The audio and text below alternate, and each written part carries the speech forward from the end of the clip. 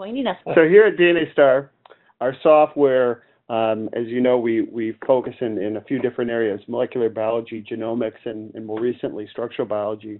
But really, our focus is to design software to allow researchers to efficiently run cloning experiments, assemble sequencing data from Sanger machines, identify any variants in the sequencing data that you generate, also to allow the alignment of multiple sequences both at the gene and genome level, and then to visualize that data in a genome viewer along with provided access to databases.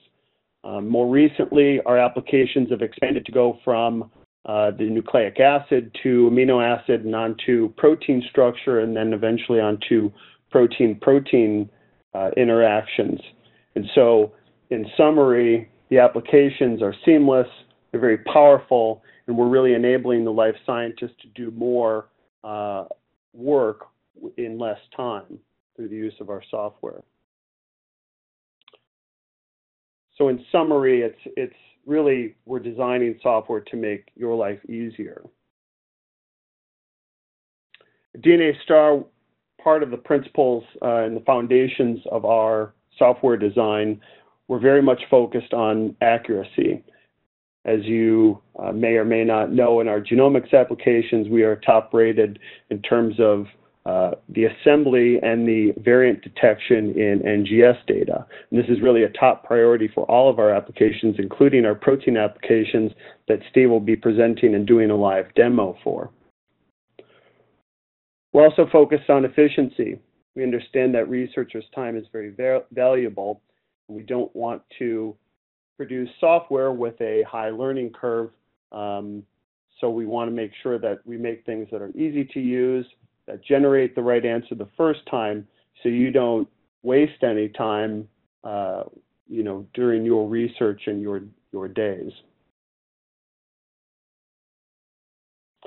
Resources. We understand that there are certain limitations when doing research, and so we design our software to make use of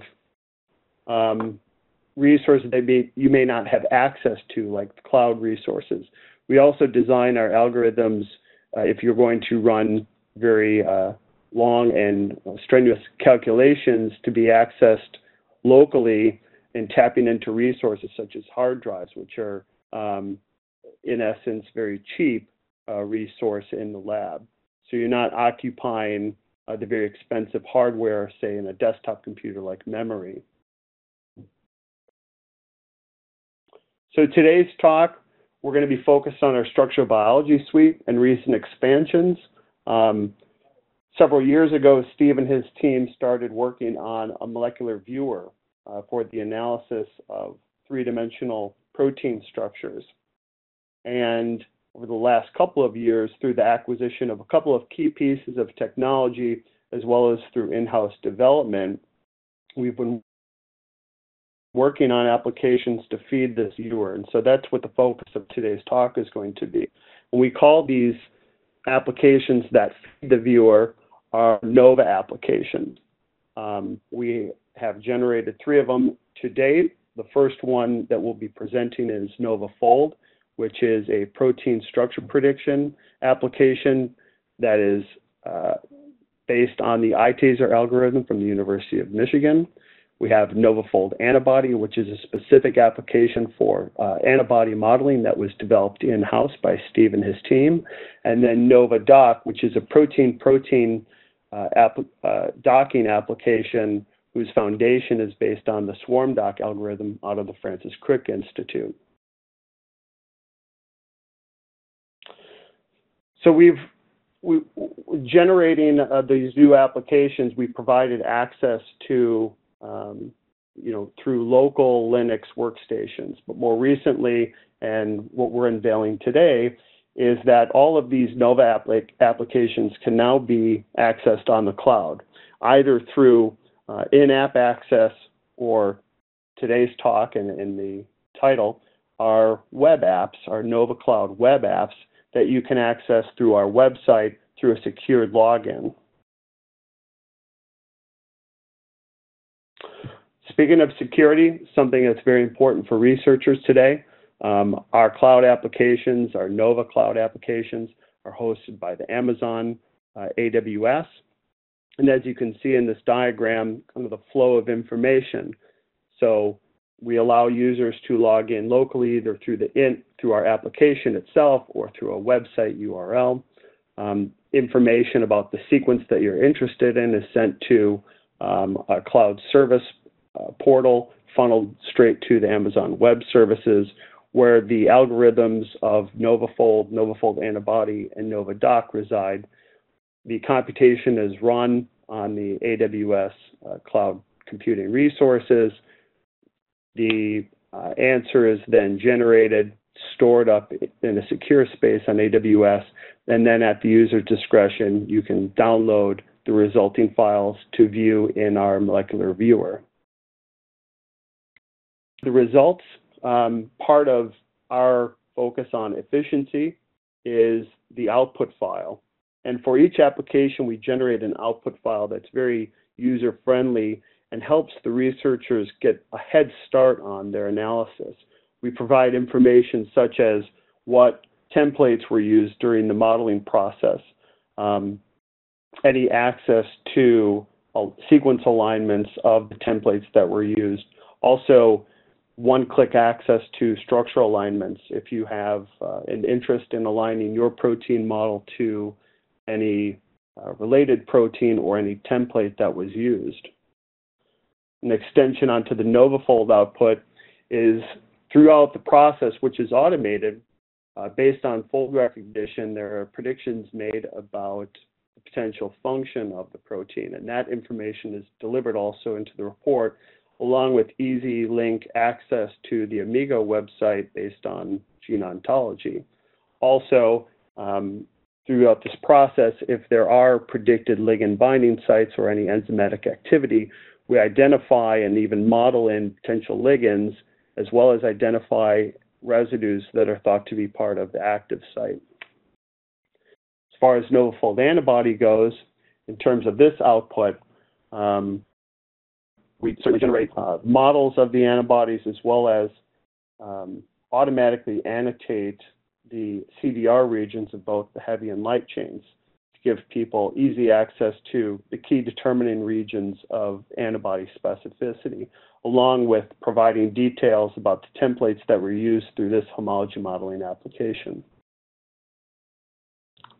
And then in NovaDock, one of the nice outputs of this docking process, in this report, we're actually giving users a nice view of the potential docking poses of the ligand. In the top left, you'll see the receptor that's colored in green, and surrounding it, and there's a blow-up of this image on the right, you have potential docking poses of the ligand that are represented by these spherical center of mass representations. And like a stop-and-go light, green being good, red being bad, usually directed towards what we consider to be good models and what we consider to be not so good models based on energy calculations and cluster sizes. We also provide easy access to the protein-protein interface that has been predicted. We highlight not only in the model but also in the tab format the predicted interactions between the receptor and ligand. So you can then direct, if you're doing mutagenesis or any other studies, to either stabilize or disrupt the interface. Really simple, easy to use guide in terms of where you want to start interrogating the interface. To that, I'm going to hand it over to Dr. Steve Darnell. He is going to do a live demonstration of all of our Nova applications, give you a preview of what is on our website and how to access the Nova applications, and then how to run through the viewing of the results in our Protein 3D molecular viewer. Steve? Thank you, Tom. how about we get started here, and we'll actually go to our website real quickly. When you come to the DNASTAR website, you can you'll enter our homepage here, and there are a couple of places in order to access the NovaCloud system, but the easiest way is under the software menu item and the NovaCloud item. That'll lead you to this workflow selector to each one of the 3 different Nova applications. NovaFold is for predicting 3D structures of proteins from a sequence, a single sequence. It is really for single proteins. It's not for trying to model complexes together. NovaFold is best when it's a single globular domain. However, depending on the templates located in our non-redundant copy of the protein data bank, you can certainly be able to model multi-domain proteins as long as there are statistically significant templates to help guide that process. NovaFold Antibody is for, again, 3D structure prediction of antibody molecules. These are actual complexes between light and heavy chains. You can provide 1 or 2 sequences to model one, the heavy or the light chain, or both of them in complex. We support variable fragments, fab fragments, full H chains, and well, that's what we support. Single domain. And actually, for single domain, if you wanted to do something like a single chain variable fragment, we'd actually be recommending you use the NovaFold application rather than NovaFold Antibody at the current time. But we're bringing support to single chain variable fragments in the coming months. And NovaDock is for performing protein-protein docking using a flexible protein docking algorithm. This you have to provide 2 starting structures, one for the ligand, one for the receptor. Either one can have multiple chains already placed together, like you can do an antibody docking to an antigen. And the difference there with NovaDock is that we are expecting structures. However, if you don't have an experimental structure that you want to work with for your docking simulations, you can use NovaFold in order to help predict structures for things that do not have structures. And that's how you can kind of get into making predictions of actual binding interactions between 2 protein partners and start to try to make predictions of interface residence. I won't go through every single one, but I want to at least show the front door to all of the applications. Once you have if you have a license already to one of our 3 applications, you will see one of these submit pages. If you don't, you'll be greeted to a page to create an account and then to purchase additional predictions if you have run out or still haven't had any. Academic users will get a free demonstration for each one of the Nova applications, so your first run will be complimentary. Like I was saying with NovaFold, you just you enter a single amino acid sequence, or you can provide a file in FASTA format. With the antibodies, you get the selection of, you can provide either heavy or light, so you can provide 2 sequences right here in this panel. And with docking, you will be asked for receptor and ligand PDB files. So let's show one of these in action. We'll start with we'll do NovaDock. So the input here, as I said before, are 2 PDB files. In this case, what we're going to do is a docking prediction of a fab molecule against a neuraminidase. So I've already set up the receptor and the ligand molecules in PDB format.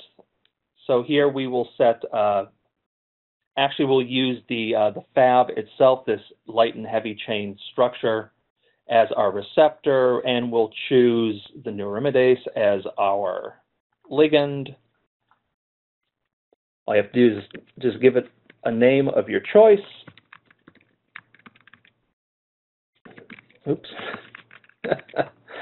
And you'll have the option for all three applications to set some level of advanced options. With our docking application, I mentioned we have, it is a flexible protein docking algorithm where we actually sample concerted motions of your protein fold along normal modes of motion. So you get to set whether or not you want fewer or more normal modes of motion to be considered in the docking simulation. If you wanted a full rigid body docking experience, you can set that to 0. If you wanted to have a more flexibility being considered, you can increase that number. The thing that's interesting and most notable about NovaDock is that you do not have to have either the receptor or the ligand in that perfect docking pose to begin with. There is a little bit of give allowed with our flexible approach because we will sample and explore conformational space around those initial poses along these normal modes. So there is a increased chance that we're going to actually find a slightly induced conformation that may be formed when the two interact with one another. And additionally, you have the option to propose where the binding interfaces are in either the receptor or the ligand. So if you were doing it in an antibody, you could choose to put all the CDR residues, your complementary determining region residues, to help focus the simulation. So instead of being fully blind, where we'd be sampling the entire surface, you can focus on just a region. So we'll actually do this in this blind docking mode, and this is all it takes. 2 PDB files, hit submit. You'll see a confirmation in a moment, and our jobs are off and running. So all of your cloud resources are being automatically provisioned by the DNASTAR Cloud Web Service. You don't have to worry about managing computers. We take care of everything. The results will be displayed, and the statuses of your job will be displayed here. And when things are done, you will actually see little notifications along this for our different applications. And you can see here, I just have a mixture already. All of the 3 application results together, everything is going to come to this one status page. So let's take a look at some of the results that you can get from our applications. So our first one is an aldolase structure that was predicted with NovaFold from the microorganism B. microti. So it's this particular example was selected for use of one of our users because there were no structures predicted for this for this entire organism. So we are interested in seeing what we could do for B. microti proteins.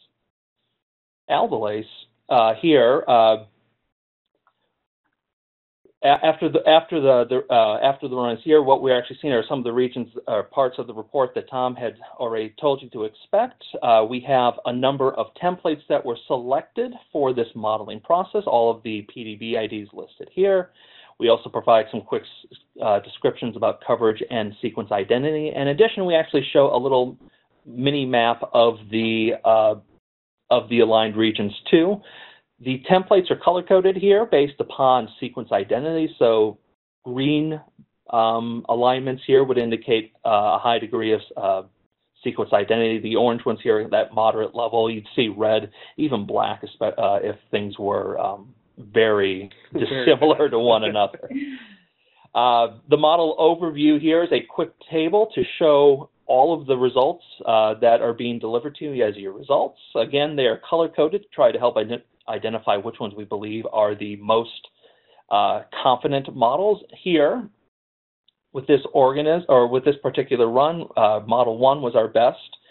We provide 2 predicted structural similarity scores, a predicted TM score, a template modeling score, which ranges from 0 to 1, where 1 is a perfect match and a score above a 0.5 is predicted. We've predicted the correct protein fold. An RMSD is that kind of prediction of the standard RMSD value that where it's the average distance of all the paired atoms between 2 structures. So RMSD's lower scores are better. TM scores closer to 1 is better.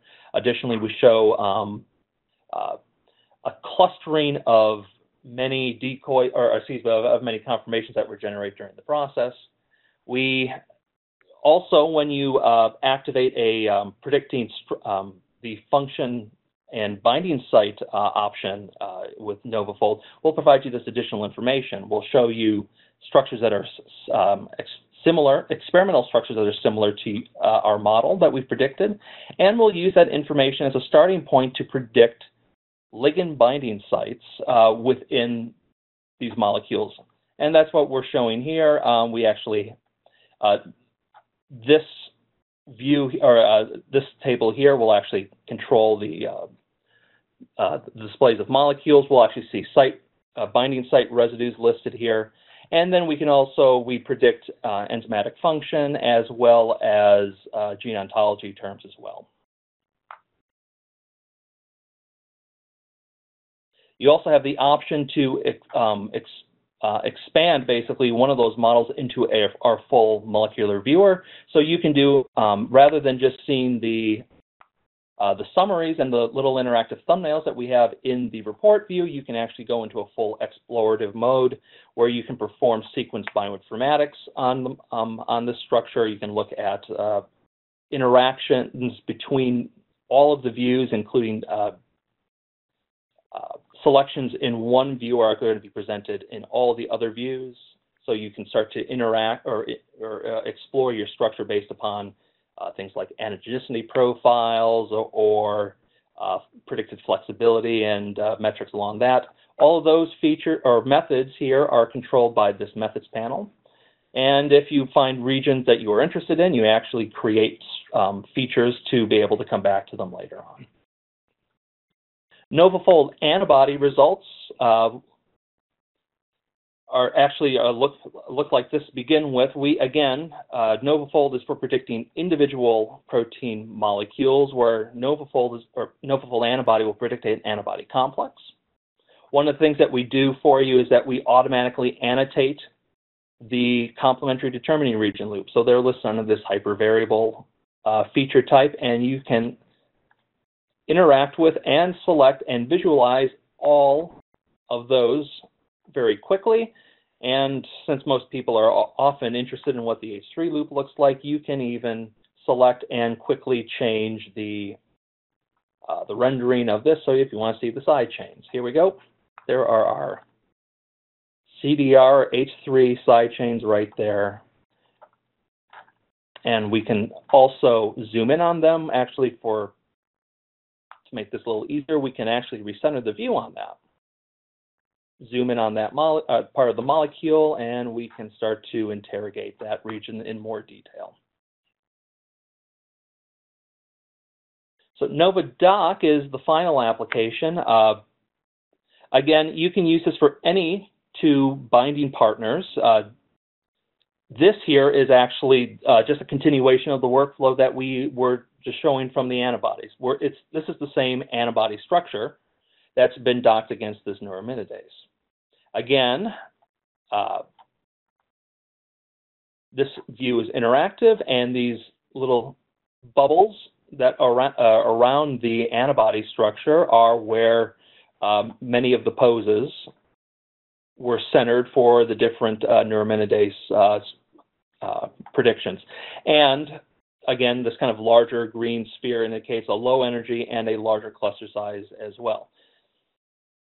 Lower in the report, we provide the same summary information, but in addition, we also will highlight the interface residues in this interactive thumbnail, and we'll also list the interface residues within this protein interface between binding partners 1 and 2, the ligand and receptor, as well as all of the individual contacts it is making with the other binding partner.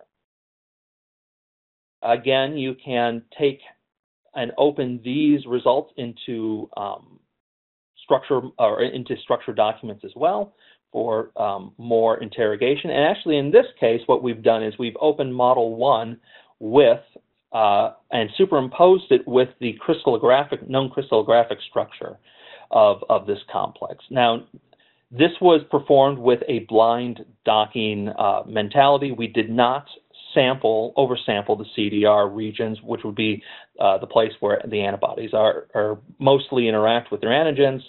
The colored backbones are of this model are our model prediction, and the gray overlay is the actual experimental structure. As Tom was saying, accuracy is one of the things that we are very that we're very protective of with our software, and this is an example here where we have an extremely strong answer being correctly identified. When you look at the RMSDs of these predictions here, we're in that 1.5 or less range. So this is an example here where where we've got a very, very good prediction and kind of energy funnel that is formed around this part of the protein was really deep and significant, so that our algorithm was able to identify multiple poses in this region. Excellent. Real quick before we finish up here, Steve, could you go back to the website and just show the attendees how to download the file? So once you've done the prediction. Yep. With that, our jobs are still running right now for one that I started early this morning and one that we just did. When they are done, you'll actually see some visual cues here. There's a little check mark showing that the job is done. A little bit of quick information about the summary statistics of our best models, and then to get these particular files, all you have to do is click the download link. That will download from within your web browser, and then you'll be able to open it in Protein 3D. Excellent. Excellent. Let's go back to our talk. Well, thank you very much, Steve. That was very helpful, getting introduced to the new NovaCloud apps and being able to run everything through the cloud and then to visualize in the 3D viewer. It's certainly an easy to use viewer, yet very powerful. And that's really what we're building here, is the experience for the end user and for researchers. Generating software that's easy to use, that are integrated across typical biochemical workflows. We don't require, very expensive hardware. Very modest computers can run very large calculations through our software, and of course, on the customer service side, we're very much focused and proud of our premium technical support, either by phone or email, webinars, chat, videos that we have on our website, and even more. And really, it comes down to the people at DNASTAR and our commitment to communication, not only within, but also to researchers outside. The focus on the development of our software and making sure that we're feeding into the requirements of today's researchers. And part of that is not only bringing in technology that are developed outside of DNASTAR, but also being innovative within DNASTAR. And this is just giving you a quick snapshot of a lot of the people that have helped build our software and been part of the customer experience for many years. That's the structure team up there in the upper left if you want to know the people who are making this stuff for you. That's right. That's right. But to that, I want to thank everyone for attending. If you have any questions that I think Sharon has a couple right now that she wants to ask, but if we don't get to all of them today, or if you want access to a trial version of the software, or even to talk about the software, feel free to reach out to either Steve or myself directly. Our emails are listed below.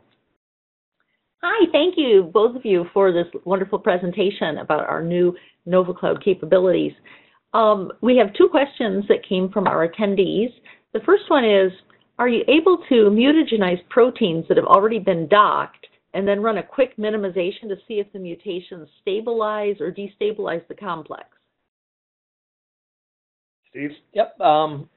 Currently, the way that you would do that with our software would be to actually perform independent structure predictions with different mutated sequences, and then perform independent docking simulations and then compare the difference between the two of them. So to answer that question, we don't directly do design mutations within a preformed complex already. That being said, that is precisely the direction where we're moving toward for the rest of this year. Our team is working right now toward bringing site-directed mutation into the protein 3D viewer for kind of point-and-click changes in the fall, and more automated workflows to continue after that. Yeah. That's really exciting news. I'm looking forward to seeing that in action. The next question that we have is, does the local version of each Nova app run faster on the cloud or locally on a Linux computer? So, it kind of depends a little bit, and it really has to be, I mean that by what sort of computing power are you putting behind it. The NovaCloud applications run on machines with 8 virtual cores and with about 8 to 12 gigabytes of RAM, so it's a relatively modest workstation. If you have a similar computer, NovaDock will take approximately 12 hours. NovaFold Antibody will take 5 to 10 minutes. And NovaFold will take, depending on the length, somewhere between 2 to 4 to maybe up to a day of time. And by that is short things under 100 in that 2 to 4 hour range. 400 and above, you're getting into more of a day. There's a little bit of spin-up time for the computer, so there's an extra 10 minutes on the cloud. NovaFold actually also takes advantage of distributed computing as well, so we will often be able to shrink that time by about a factor of 2 or 3 by being able to bring 2, 3, or 4 computers to individual predictions too. So you can gain some efficiencies locally. You definitely can. Some of the advantages of our local products too is that they are designed to be Linux workstation programs, and they are command line driven currently. That certainly makes them very capable of being integrated into your own workflows too, if you're looking to provide a structured prediction as part of your needs for different types of analyses. Like if you're interested in trying to, again, predict binding sites, you could bring structures together through these the Nova applications and directly into a scripted NovaDock pipeline. Or in terms of other ways you could use the software too, structured predictions are often the beginning of the process, not necessarily the end of what we're trying to do. So you can use a structure to help guide variations that you want to make, point mutations, and perhaps you want to focus on the surface of molecules and avoid the core of a predicted internal core of a protein too. Additionally, you can use these to help guide your humanization and epitope prediction activities when you're using antibodies and antigen recognition as well. Absolutely, absolutely.